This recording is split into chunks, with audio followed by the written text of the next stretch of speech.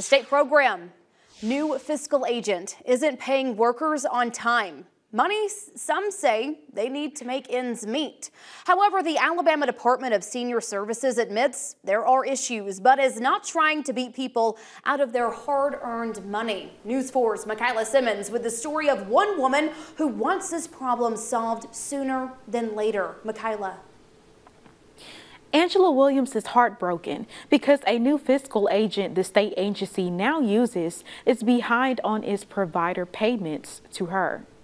Like that, I know that I've been paid for two. The problem is with this, Angela Williams is looking at the pay she receives, but thinking about the struggle to collect money she's owed. Payments from a new fiscal agent a state agency switched over to aren't rolling in these days, but she keeps seeing patient after patient after patient. On the phone 6 hours that Friday. And then getting paid for one person instead of four.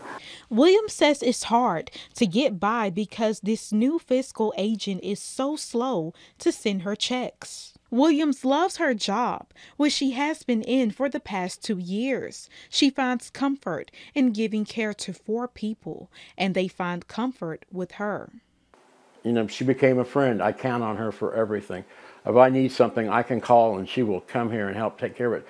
The problem is there is a new payroll processor that hasn't figured out things with the old processor. Williams says it still owes her money.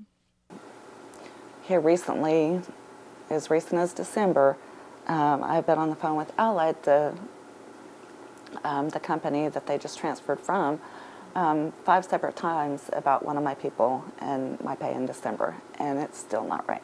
The Alabama Department of Senior Services tells me it is working with Acumen, the new payroll provider, and workers like Williams to expedite payments.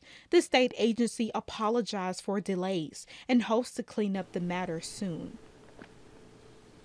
Williams says she hopes the agency resolves the matter soon because she looks forward to going to work each day. Kinsley. Michaela Simmons, thank you for that report. Well, as